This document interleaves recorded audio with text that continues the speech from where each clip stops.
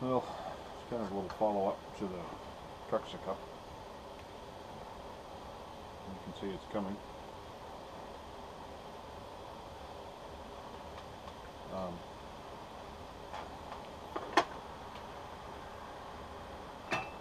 Use spoon gouges when I get it down to where I want it.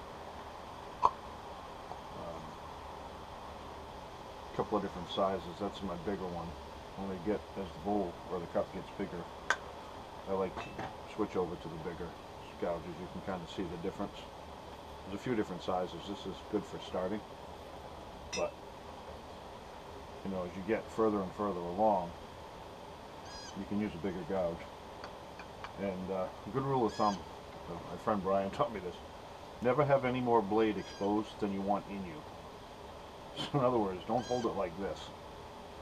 That means you've got potentially. So choke up on it, you know, just because that's realistically all the blade you need. You just kind of take a little bit at a time,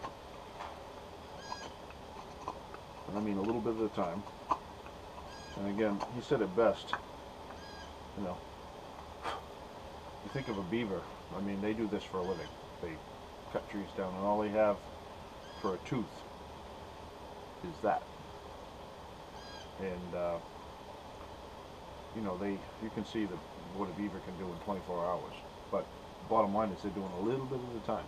If you ever go around a tree that's been cut down by a beaver and you look at the chips, this is what you see. They just chip and chip and chip. And you kind of thinking of it like that. You just take a little bit at a time. And eventually you get down there. But that's actually about this. I get it down to the right size. Now what I'm trying to do is I want to finish off. You know, and I've done a lot with my spoon knife. This is a mortar spoon knife. You know, so I just don't want to cut any more into that. But you know, you can use that for your rough shaping. But again, I've pretty much got that down. So right now I'm working on the outside edge.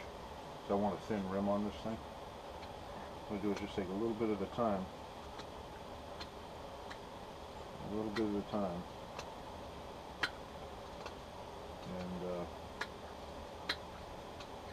flatten it out. Again, no rush. Because if you can always take more off. You can't put more back on. So if you take too much wood, you know, eventually. Now, this is also going to be sanded when I'm all said and done. But this I'll actually finish off with steel wool. Take some really fine steel wool, because I want that to be as natural. I forgot who it was, but you know who you are. I want this to look as natural as possible. You know, the natural grain. I'm going to lose it here in a minute. But, you know, like I said, that's about the right size. This is going to fit my hand perfectly. And then I can drink out of it. And ultimately I'm going to have two holes here with some leather tied in. And it's going to wear on my belt like that. But, you know, we're still in the beginning, rough stages, so I'm still trying to get the roughness off before I sand it. But, as you can see, it's a work in progress. And then you also got to bear in mind where your grain is. In other words, you don't want to ruin your grain. You want to work with it so you can see the grain. What I've got here, it's hard to see on this camera, but there's little grains that go just like this. Now, I don't want to take that away.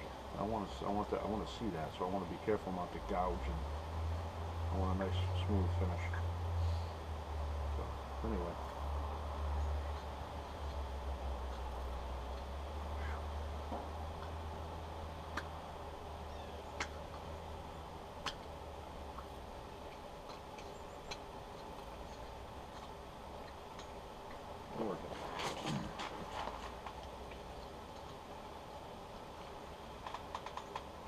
Actually, I do want to take a little more. I just saw it. Yeah, right there. I've got a little high spot inside, so I'm going to gouge a little bit more.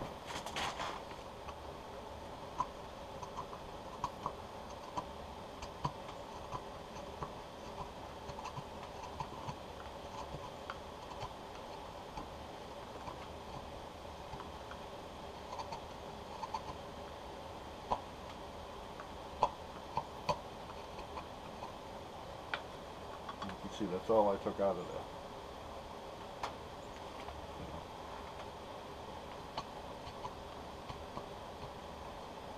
The better you get it, the quicker you are when you first started.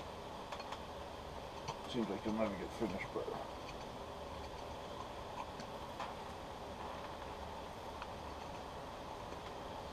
kind of a cool grain. I don't know if you can see the inside of that, but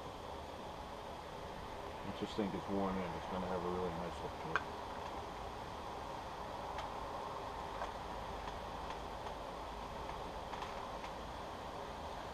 I've got it down to about where I want it because it's got a nice thin wall all the way around. All the way around. And I've gotten this back to where I want it. So this is actually cut back in here.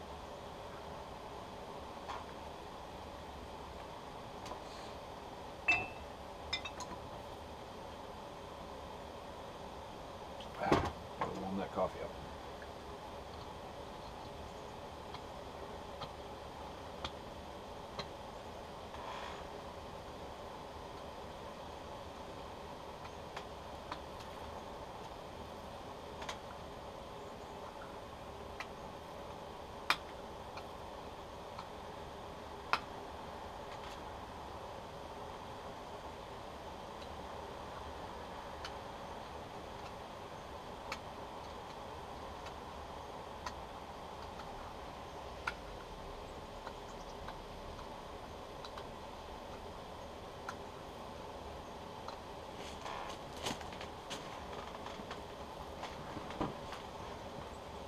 I like to keep leather in my lap, basically so I don't cut through my tin pants or my wool jacket or whatever I'm wearing, or myself.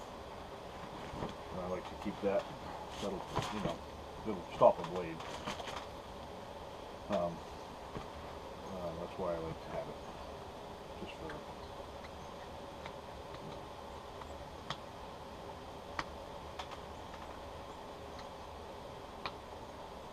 It's got a really cool grain. Comes like this. It's just like that. Awesome. Good old rock maple. Earns its name though. It's hard as a rock.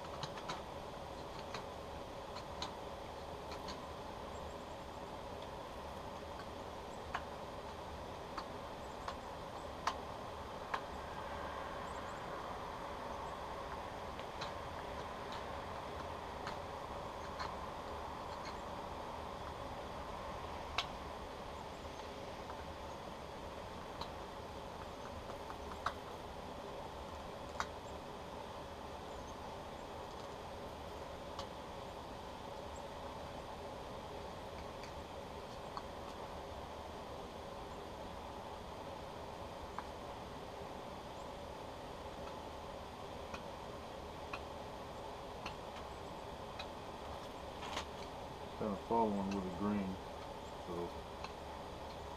all said and done. Now again, I am going to sand this, but the better you get it, this stuff doesn't sand easy at all. You know, the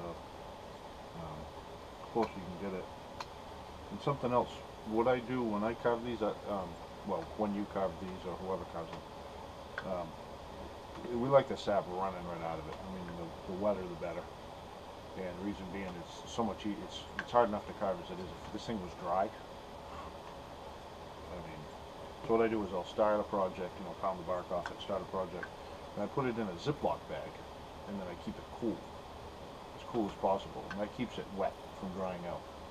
And after you get this thing roughed and pretty much ready for sandpaper, then what you want to do is set it aside for a few days, let it dry out, and then hit it with sandpaper, because if it's wet, it's just going to gum the sandpaper up. So So when you're sanding, the drier the better. When you're carving, you want it literally, I mean, cut that thing off the tree and start carving that day. That's the easiest way to do it. You know, I'm not a professional, obviously, wood carver,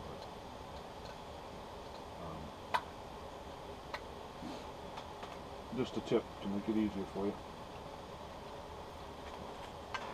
Anyway, we'll get back here on this project.